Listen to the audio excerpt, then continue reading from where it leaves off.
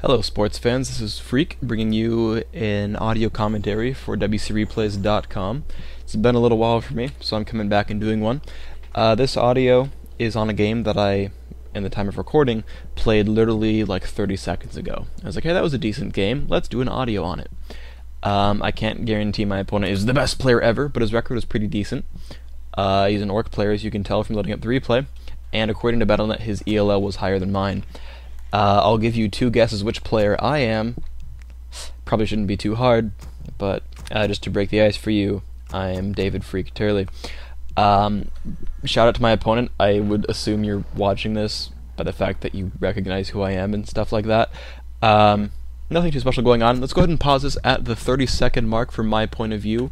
Fog of War on. I'm really just going to talk about my mindset and my process to playing this game here, because I think that's really one of the best ways to play this game, is to to teach this game, is to really tell you what I'm thinking of.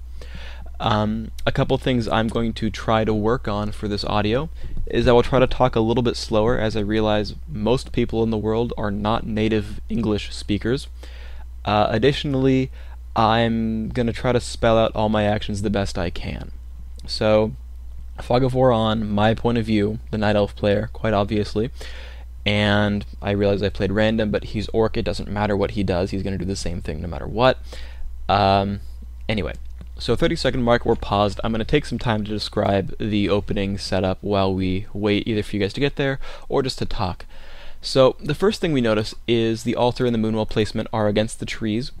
Right now, all this does is it really only currently blocks off two wisps. The one that's between the altar and the moonwell, and the one directly below, or sorry, up and to the right of the moonwell. In hindsight, this isn't really the best base build ever.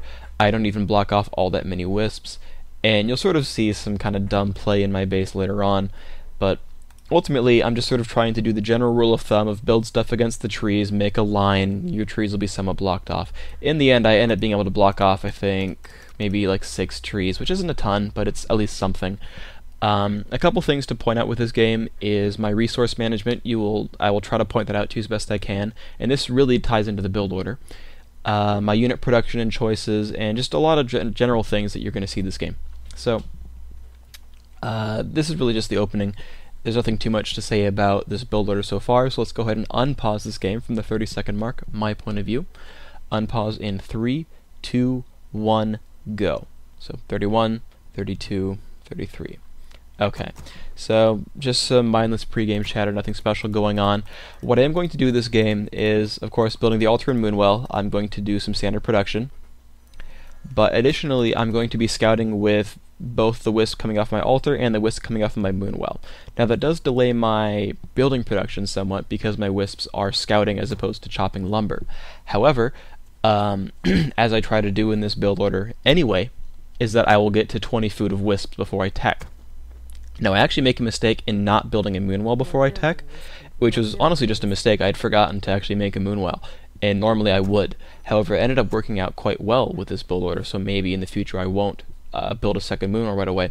But the point is, even though I'm losing lumber on these wisps scouting and whatnot, as it turns out, I don't actually need that lumber, because I'm going to be waiting for my 20th wisp to tech, which is going to take more time than it takes for these wisps to harvest lumber. And additionally, I'm not going to be producing my first huntress until after that, and so even though my Ancient of War Hunter's Hall will be more or less late because of that, they're going to sit there idle for a bit before I actually produce units.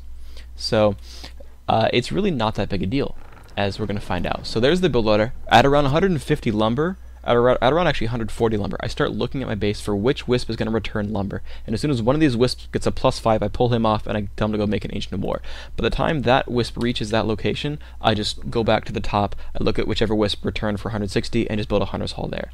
That's a little bit of quick. It requires decent APM. You have to be able to build it and then go back to your base and do that. So for people with, double-digit APM or whatever, you might want to build it a little bit sooner or whatnot. The main thing is you really want to get these buildings up and started as quickly as possible, because you don't want to end up getting rushed or something and have your production be really slow. That's really the primary thing, is you want to make sure that you're okay. Now what I did here is I scouted 2 directions, and as soon as I found out where my opponent was, I sent my other wisp to go chill by some trees. Now notice here towards the bottom left of the map, I've sent a wisp over to build an expansion, and that's going to be very crucial for me later in the game. But you'll see that I've started taking tier 2, and notice that my Ancient of Warhunters all finally come up, and I'm like, oh crap, I forgot a Moonwell. So I go and make one here.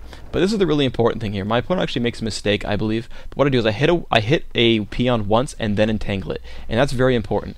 Typically, a peon can just barely survive, entangle, then attack. It sort of just ends up happening that way somehow, just from my experience at least. Or if you get bad damage rolls or whatnot, sometimes the peon will live if you entangle and then attack. Then the peon will live and you will get nothing out of it. It'll be an injured peon, who cares? So I make sure I wait for a peon to start returning gold, A click, and my hotkey is Z, Z click, and I start fighting it. My Moonwell's close to done now, and I'm just going to produce a single Huntress and have that go on its way. Nothing too special going on. Mostly I've just picked off 3 peons from his gold mine. Now he's of course going to switch peons off of lumber onto gold, but now that means, look, he's got 1, 2, 3, 4 on wood. That's very, very poor production from him. Now, we play who has better ping, and he wins. He gets the boots of speed. I had run up to the shop, pressed hold position, and simply spammed Q and left click, and couldn't get the boots of speed. So instead, I run to the closest shop I can find, which is down here. And I again run up to the shop, shift click, hold position, click the shop, grab the boots, and start running away. And as soon as I clicked for the boots, I started running away. I know that with ping, the boots will show up in my inventory, and I can just get out of the way as soon as possible. And that ends up working out very well for me. Additionally, I had this Tree of Life started. The Tree of Life, I believe, was started before my first Huntress as well. This was simply a product of me having a late Moonwell again, but as it turns out in hindsight, this might actually be a very, very good build order.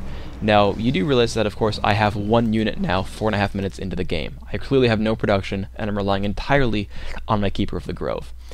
Also, for those of you old school listeners and players and viewers, whatever, you will recall that this is very similar to the strategy I used to use back when I actually played this game and was good at it, with the Keeper of the Grove Huntress opener. However, back then I did like this sort of mass Huntress Archer thing. This is more of a standard play style where you end up expoing and going into mass strides and whatnot, and you'll sort of see how that plays out instead.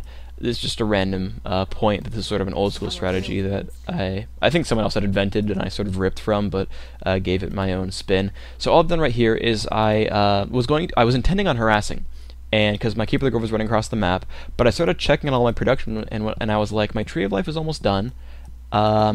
Let's go and expand instead. I've just forced him, and actually very honestly, a lot of why I even ran over there is my Huntress harassing his Blade Master staffed to his shop. As you saw the little blue orb thingy above his shop, we knew that he was coming home to defend because he thought I was going to go for round 2 on the Keeper of the Grove harass. And, I mean, rightly so, that was actually my intention. However, as it turns out, I realized, okay, well, he's stuck in his base. He hasn't seen any of my other units yet. He's probably not going to chase his Huntress. And actually, I was being a little bit cautious, like, is he actually going to be chasing that Huntress? Is he windwalked and, like, I can't see him? Is he going to find this expansion? And it turns out he never does, which is good for me. Now you see right here, I pull the creeps and I entangle the Forest Troll Berserker. And you notice that I go for this one Berserker first. I do end up taking a lot of damage on my Keeper, which is a little bit dangerous. But primarily, I'm just trying to get rid of these Berserkers first because they take the most damage and do the most damage. And then I'm letting just the Rock Golem get tanked, and I'm not really worried about it. Anyway, I go to expand. The Beastmaster was just a choice of, you know, I'm not sure, it seems like the right choice. I was planning on pressuring, and I didn't have many units, so, you know, summon seemed like a good idea. Meanwhile, back in my base, his Blade Master's, of course, wreaking havoc, and honestly, he should think something's up. He should think that I'm creeping something big, which I am, and or expanding, which I am. Because generally players will not allow a Blade Master to run around through their base and do nothing. He knows I have Boots of Speed, he knows I have a Keeper, he knows I more or less have the means of chasing him out of my base, and he's not sort of thinking about, well, why isn't he doing anything? You know, why is he on his own? That's not the right term for it.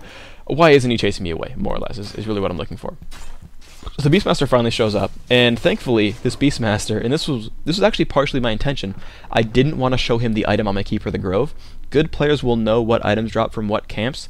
Potion of Greater Healing only drops from the main bases. This, for example, this bottom left thing right here that's the only place a potion of greater healing will drop from. So I didn't actually want to show my keeper. And actually, as I started running to my base, I considered just chugging the healing potion and sucking it up with, wasting a big healing potion, but because I didn't want him to know that was there, and he wouldn't have seen me take any damage, all he saw was a level 2 hero, and that's very easy to get from any number of camps. He would have had no information from that piece of information. No information from that piece of information? Yeah, whatever. Point is,